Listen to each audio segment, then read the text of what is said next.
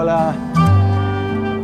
Greetings from Flores. We're in the Comayagua area of Honduras, and we're in the Iglesia Evangelica. And these are some of our brothers and sisters you can see here.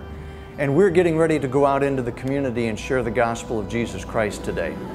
We wanted you to see that it's not just us showing up and doing all the work, but that our brothers and sisters, your brothers and sisters, are right here with us. And we are working in the community to share the gospel of Jesus Christ. So we thank you for your prayers, and now we're going to show you what happened today.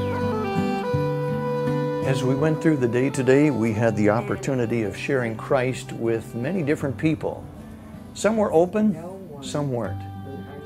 I think one of the highlights of the day was returning back to one of the families who had gotten saved the day before and bringing them some Bibles. They were quite pleased to be able to receive God's Word, and we're excited about their new life in Christ. One of the visits was quite a ways outside of town, so we took a bus and headed on out to this little farm.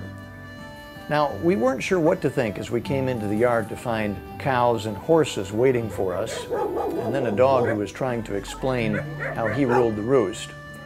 But we shared the gospel, and then eventually the clouds came, the rain came down, and we had to head for shelter. But you know, as we went through the day, it was a joy to be used by God to share the gospel with the people here. And we just ask that you continue to pray for these new believers, that they would be grounded in God's Word and grow in their spiritual life.